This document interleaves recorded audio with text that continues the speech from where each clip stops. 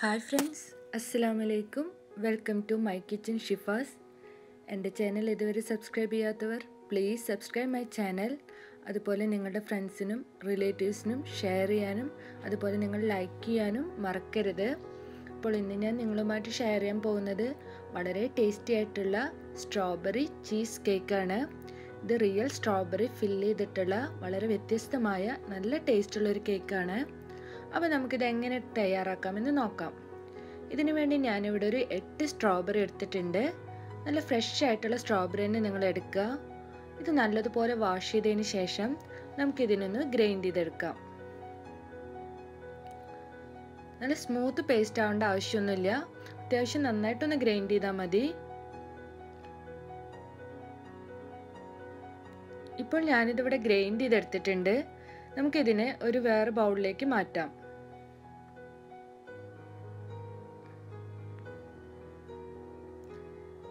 ഇനി നമുക്കിത് ഒരു ലോ ഫ്ലെയിമിൽ വെച്ചിട്ട് ഒന്ന് കുറുക്കിയെടുക്കണം. അതിന് മുൻപായിട്ട് ഇതിലേക്ക് ഒരു 3 ടേബിൾ സ്പൂൺ പഞ്ചസാര ചേർത്ത് കൊടുക്കാം. ഈ സ്ട്രോബെറി ഗ്രൈൻഡ് ചെയ്യുമ്പോൾ അല്പം പോലും നമ്മൾ വെള്ളം ആഡ് ചെയ്യാൻ പാടില്ല. നമുക്ക് നന്നായിട്ടൊന്ന് മിക്സ് ചെയ്ത് കൊടുക്കാം. ഇത് ഇടയ്ക്കൊന്ന് ഇളക്കി കൊടുക്കണം, ഇല്ലെങ്കിൽ ഇത് നമ്മുടെ പാത്രത്തിന് ഒട്ടിപ്പിടിക്കാൻ സാധ്യതയുണ്ട്. ഇത് മിക്സി കഴുകിയൊരു വെള്ളമാണ് ഞാൻ ചേർത്തിട്ടുള്ളത്, ഒരല്പം വെള്ളം. അങ്ങനെ കുറുക്കി പേസ്റ്റാക്കി എടുക്കേണ്ട ആവശ്യമൊന്നുമില്ല. ജസ്റ്റ് ഒന്ന് ഒരു 5 മിനിറ്റ് തിളപ്പിച്ചെടുത്താൽ മതി. ലോ ഫ്ലെയിമിൽ ഇട്ടിട്ട് തന്നെ വേണം നിങ്ങൾ തിളപ്പിക്കാനായിട്ട്. 5 മിനിറ്റ് ആയിട്ടുണ്ട്. നമ്മുടെ സ്ട്രോബെറി മിക്സ് നല്ലപോലെ തിളച്ച് വന്നിട്ടുണ്ട്. ഇനി നമുക്കിതിലേക്ക് 1 ടീസ്പൂണ് നാരങ്ങയുടെ തൊലി ചുരുണ്ടിയത് ചേർത്ത് കൊടുക്കാം. ഇതൊരു നല്ല ഫ്ലേവർ കിട്ടുന്നതിന് വേണ്ടിയാണ് ഇങ്ങനെ ചെയ്യുന്നത്. ഒരു 2 മിനിറ്റും കൂടി നമുക്ക് ലോ ഫ്ലെയിമിലിട്ടൊന്ന് ഇളക്കി കൊടുക്കാം.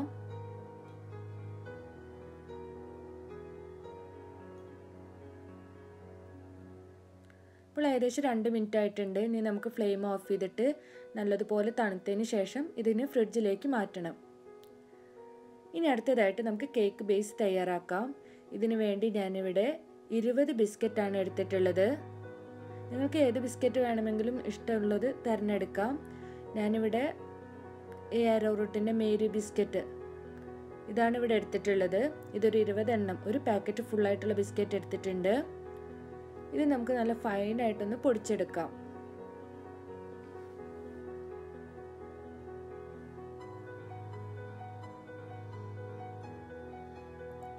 ഇപ്പോൾ ഞാനിതിവിടെ പൊടിച്ചെടുത്തിട്ടുണ്ട്. നല്ല ഫൈനായിട്ട് ഒട്ടും തന്നെ കട്ട കൂടാതെ പൊടിച്ചെടുത്തിട്ടുണ്ട്. ഇനി ഇതിലേക്ക് നമുക്ക് ബട്ടർ ആഡ് ചെയ്യണം. ഇതിനു വേണ്ടി ഞാനൊരു 25 ഗ്രാം ബട്ടർ, മെൽറ്റഡ് ബട്ടറാണ് ആഡ് ചെയ്യുന്നത്. ഏകദേശം ഒരു 2 ടേബിൾ സ്പൂൺ ബട്ടർ വരും. ഇനി നമുക്കൊരു സ്പൂൺ ഉപയോഗിച്ച് നന്നായിട്ടൊന്ന് മിക്സ് ചെയ്ത് കൊടുക്കാം.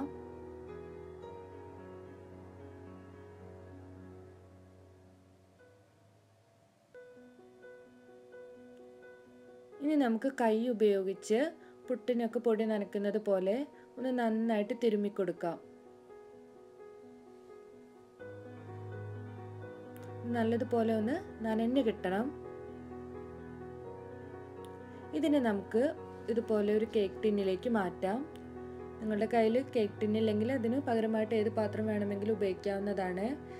ഈ കേക്ക് ടിന്നിൽ ഞാനൊരല്പം ബട്ടറൊക്കെ ഗ്രീസ് ചെയ്ത് വെച്ചിട്ടുണ്ട്. അതായത് നമുക്ക് കേക്ക് ഇതിന്ന് റീമോൾഡ് ചെയ്യുമ്പോൾ സുഖമായിട്ട് കിട്ടുന്നതിന് വേണ്ടിയാണ് ഇങ്ങനെ ചെയ്യുന്നത്. നമുക്കിതിങ്ങനെ ഈക്വലായിട്ട് ലെവൽ ചെയ്ത് കൊടുക്കാം. ഇതിനെ കവർ ചെയ്തിട്ട് 1 മണിക്കൂർ നമുക്ക് ഫ്രീസറിൽ വെച്ചൊന്ന് സെറ്റ് ചെയ്യണം. ഈ സമയം കൊണ്ട് നമുക്ക് തിക്ക് ക്രീം തയ്യാറാക്കാം. തിക്ക് ക്രീമിന് പകരമായിട്ട് നിങ്ങളുടെ കയ്യിൽ വിപ്പിംഗ് ക്രീം ഉണ്ടെങ്കിൽ അത് യൂസ് ചെയ്യാം. അപ്പം ഞാനിവിടെ 250 ml തിക്ക് ക്രീമാണ് എടുത്തിട്ടുള്ളത്. ഇതിലേക്ക് 1 teaspoon vanilla essence, 3 table spoon പഞ്ചസാര. ഇത് ചെറിയ ക്രിസ്റ്റലുള്ള പഞ്ചസാരയാണ്. നിങ്ങളുടെ കയ്യിൽ വലിയ ക്രിസ്റ്റലാണെങ്കിൽ ഒന്ന് പൊടിച്ചതിന് ശേഷം വേണം ഇതിലേക്ക് ആഡ് ചെയ്യാനായിട്ട്. ഇനി നമുക്ക് നന്നായിട്ടൊന്ന് ബീറ്റ് ചെയ്ത് കൊടുക്കാം. 1 മിനിറ്റ് ലോ സ്പീഡിലും പിന്നെ ഒരു 5 മിനിറ്റ് ഹൈ സ്പീഡിൽ ഇട്ടിട്ട് വേണം ഇതിനെ ബീറ്റ് ചെയ്തെടുക്കാനായിട്ട്. നല്ല ഫ്ലഫി ആയിട്ടുള്ള ക്രീമായിട്ട് വരണം. വിപ്പിംഗ് ക്രീം ഉണ്ടാക്കുന്നത് എങ്ങനെയെന്ന് അറിയുമെന്ന് വിചാരിക്കുന്നുണ്ട്. അതായത് നമ്മൾ ബീറ്റ് ചെയ്യാനുള്ള എക്യുപ്മെൻറ്റ്സ് ബൗളെല്ലാം ഫ്രീസറിൽ 1 മണിക്കൂറെങ്കിലും വെച്ചതിന് ശേഷം വേണം നിങ്ങൾ ഇതുപോലെ ബീറ്റ് ചെയ്യാനായിട്ട്.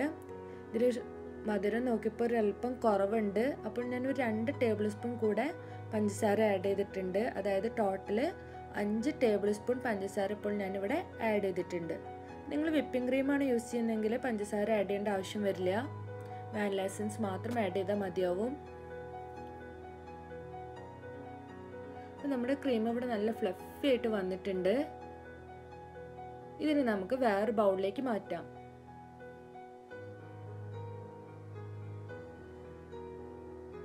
ഇങ്ങനെ മാറ്റിയതിന് ശേഷം നമുക്കിതിനെ ഫ്രിഡ്ജിൽ എടുത്ത് വെക്കാം. നമ്മൾ എപ്പോഴാണ് യൂസ് ചെയ്യേണ്ട ആ ഒരു സമയത്ത് ഇത് എടുക്കാവൂ. പുറത്ത് വെച്ചുകൊണ്ടിരുന്നാൽ ഇത് മെൽട്ടായി പോവും. അടുത്തതായിട്ട് ഇതിലേക്ക് വേണ്ട ക്രീമാണ് തയ്യാറാക്കേണ്ടത്. ഇതിലേക്ക് ഞാനൊരു 4 ചീസ് ക്യൂബ് ആണ് എടുത്തിട്ടുള്ളത്. ഈ ഒരു അളവിലുള്ള 4 ചീസ് ക്യൂബ് എടുത്തിട്ടുണ്ട്. ഇതിനെ നമുക്കൊന്ന് ക്രീമി ടെക്സ്ചർ ആക്കി എടുക്കണം. 2 മിനിറ്റ് ലോ സ്പീഡിൽ വെച്ചിട്ട് ഒന്ന് ബീറ്റ് ചെയ്ത് കൊടുത്താൽ തന്നെ ഇത് നല്ല ക്രീമി ആയിട്ട് വന്നോളും. നിങ്ങളടുത്ത് ഇതുപോലെ ഹാൻഡ് മിക്സർ ഇല്ല എന്നുണ്ടെങ്കിൽ നമ്മുടെ വിസ്ക് ഉപയോഗിച്ചിട്ട് നന്നായിട്ട് ബീറ്റ് ചെയ്താൽ മതി. പക്ഷെ റൂം ടെമ്പറേച്ചറിൽ എടുത്ത് വെക്കണം, എന്നാലാണ് നല്ല ക്രീമി ആയിട്ട് നമുക്ക് കിട്ടത്തുള്ളൂ. നമുക്ക് നന്നായിട്ട് മിക്സ് ചെയ്ത് കൊടുക്കാം. നമ്മൾ നേരത്തെ മാറ്റി വെച്ചിട്ടുള്ളതിൻ്റെ ക്രീമിൻ്റെ ഒരു ഹാഫ് പാർട്ട് നമുക്ക് ഇതിലേക്ക് ചേർത്ത് കൊടുക്കാം. ഇതിൽ ടോട്ടൽ ഒരു 4 ലെയറാണ് ഈ കേക്ക് വരുന്നത്. അത് ഫസ്റ്റ് ലെയർ എന്ന് പറയുന്നത് നമ്മൾ ബേസ് തയ്യാറാക്കിയ ബിസ്ക്കറ്റിൻ്റെ. ഇനി സെക്കൻഡ് ലെയർ എന്ന് പറയുന്നത് ഈ ക്രീം ചീസ് ലെയർ ആയിരിക്കും.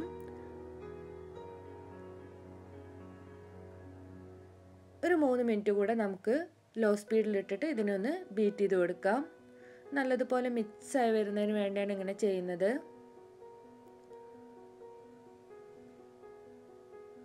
അപ്പം നമ്മുടെ മിക്സ് ഇവിടെ നല്ലപോലെ തയ്യാറായിട്ടുണ്ട്. ഇപ്പോൾ 1 മണിക്കൂർ കഴിഞ്ഞിട്ടുണ്ട്. നമ്മുടെ ബേസ് ഇവിടെ തയ്യാറായിട്ടുണ്ട്, നല്ലതുപോലെ സെറ്റായിട്ട് വന്നിട്ടുണ്ട്. ഇതിന് മുകളിലേക്ക് നമ്മൾ ഇപ്പോൾ ബീറ്റ് ചെയ്ത് വെച്ചിട്ടുള്ള ക്രീം ചീസ്, അതായത് ക്രീമിൻ്റെ ചീസിൻ്റെ മിക്സ് ആഡ് ചെയ്യാം. നമുക്ക് ഈക്വലായിട്ട് ഇതിനൊന്ന് ലെവൽ ചെയ്ത് കൊടുക്കാം. നമ്മൾ ഒരേപോലെ ലെവൽ ചെയ്യുമ്പോഴാണ് നമ്മളിത് കട്ട് ചെയ്ത് കഴിക്കുന്ന സമയത്ത് നമുക്ക് നല്ല കറക്റ്റായിട്ട് അതിൻ്റെ ആ ടേസ്റ്റോട് കൂടെ കിട്ടുള്ളൂ. ഇല്ലെങ്കിൽ ചിലപ്പോൾ കുറച്ച് ചീസായിരിക്കും, അല്ലെങ്കിൽ സ്ട്രോബെറി ആയിരിക്കും. അപ്പോൾ ആ ഒരു നല്ല ടേസ്റ്റിൽ നമുക്കത് കിട്ടില്ല. അപ്പോൾ അതെല്ലാം നിങ്ങൾ കറക്റ്റായിട്ട് ശ്രദ്ധിക്കണം. അതിന് മുകളിലായിട്ട് നേരത്തെ തണുപ്പിച്ച് വെച്ചിട്ടുള്ള നമ്മുടെ സ്ട്രോബെറി ചേർത്ത് കൊടുക്കാം. ഒരല്പം, ഏകദേശം 1 ടേബിൾ സ്പൂൺ ഞാൻ ഗാർണിഷിങ്ങിന് വേണ്ടി മാറ്റുന്നുണ്ട്. ബാക്കി മുഴുവൻ നമുക്കിതിലേക്ക് ആഡ് ചെയ്യാം. ഗാർണിഷിങ് ചെയ്യുന്നില്ല എന്നുണ്ടെങ്കിൽ നമുക്കതിൻ്റെ ഫുൾ സ്ട്രോബെറി തന്നെ ഇതിലേക്ക് ചേർത്ത് കൊടുക്കാവുന്നതാണ്. ഇതുപോലെ നമുക്ക് ഈക്വലായിട്ടൊന്ന് ലെവൽ ചെയ്ത് കൊടുക്കാം. ഇത് കവർ ചെയ്തിട്ട് നമുക്കൊരു 3 മണിക്കൂർ ഫ്രീസറിലൊന്ന് സെറ്റ് ചെയ്യാനായിട്ട് മാറ്റി വയ്ക്കാം. ഇപ്പോൾ 3 മണിക്കൂർ കഴിഞ്ഞിട്ടുണ്ട്. നമുക്ക് ഇതിൻ്റെ കവറെല്ലാം മാറ്റിയെടുക്കാം.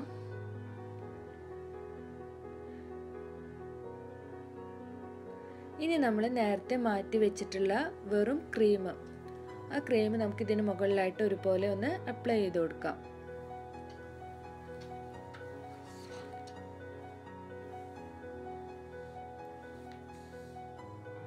ഇതുപോലെ ഒന്ന് ജസ്റ്റ് ഒന്ന് ചുറ്റിച്ചു കൊടുത്താൽ മതി.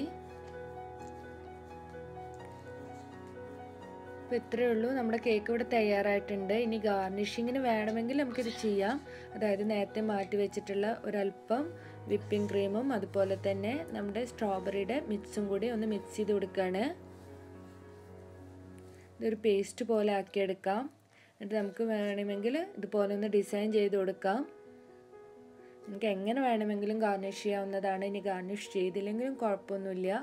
ഞാൻ ഫോട്ടോ എടുക്കാനുള്ള ഒരു ഭംഗിക്ക് വേണ്ടിയിട്ട് ഞാനത് ജസ്റ്റ് ഒന്ന് ലൈൻ ചെയ്ത് കൊടുക്കുന്നു എന്നേ ഉള്ളൂ. ഇതൊരു പിങ്ക് കളറിലാണ് ഈ ഡിസൈൻ വരുന്നത്. പക്ഷേ ക്യാമറയിൽ അത് അത്ര ക്ലിയർ ആയിട്ട് കാണുന്നില്ല.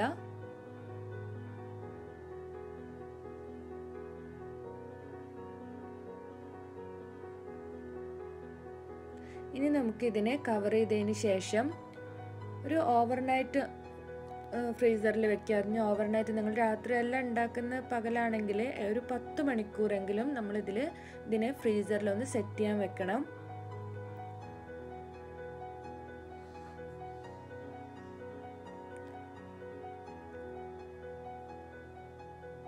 അപ്പോൾ ഞാനിവിടെ ഓവർനൈറ്റ് ഫുള്ളായിട്ട് അത് സെറ്റ് ചെയ്ത് വെച്ചതാണ്.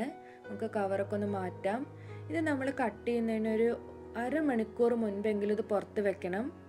കാരണം ഇത് ഫ്രീസറിലാണ് വെച്ചിരിക്കുന്നത്. അപ്പോൾ ഒരല്പം ഹാർഡായിരിക്കും, പിന്നീട് അതങ്ങനെ സോഫ്റ്റായിട്ട് വരികയാണ് ചെയ്യുക. അപ്പോൾ കട്ട് ചെയ്യുന്നതിന് ഒരു അരമണിക്കൂർ മുൻപ് നമ്മളിത് പുറത്ത് വെക്കണം. പുറത്ത് വെച്ചതിന് ശേഷം വേണം ഇത് കട്ട് ചെയ്യാനായിട്ട്. ഇതിന് മുകളിലായിട്ട് ഒരു അല്പം ബിസ്ക്കറ്റ് നേരത്തെ പൊടിച്ച് വെച്ചത് ഗാർണിഷ് ചെയ്യുന്നുണ്ട്. ഇത് കാണാനും നല്ല ഭംഗിയായിരിക്കും, അതുപോലെ അത് കഴിക്കുമ്പോൾ നല്ലൊരു ടേസ്റ്റ് ആയിരിക്കും. ഇനി നമുക്കിതിനെ പതുക്കെ ഒന്ന് കട്ട് ചെയ്ത് കൊടുക്കാം. ഇത് ബാക്കി വരുന്ന കേക്ക് നമ്മൾ താഴെ ചിൽ ചെയ്യാണ് വേണ്ടത്. ഇനി നമ്മളിത് ഫ്രീസറിൽ വെക്കേണ്ട ആവശ്യമില്ല. അങ്ങനെ വളരെ ടേസ്റ്റി ആയിട്ടുള്ള നമ്മുടെ സ്ട്രോബെറി ഫിൽഡ് ചീസ് കേക്ക് ഇവിടെ തയ്യാറായിട്ടുണ്ട്. നിങ്ങളെല്ലാവരും ട്രൈ ചെയ്ത് നോക്കണം. ഇത് വളരെ ടേസ്റ്റി ആയിട്ടുള്ള നല്ലൊരു കേക്കാണ്. അപ്പോൾ നിങ്ങൾക്ക് എൻ്റെ വീഡിയോ ഇഷ്ടമായെന്ന് കരുതുന്നു. കൂടുതൽ വീഡിയോസുമായിട്ട് ഞാൻ വീണ്ടും വരുന്നതായിരിക്കും മൈ കിച്ചൻ ഷിഫാസിലൂടെ. Thank you.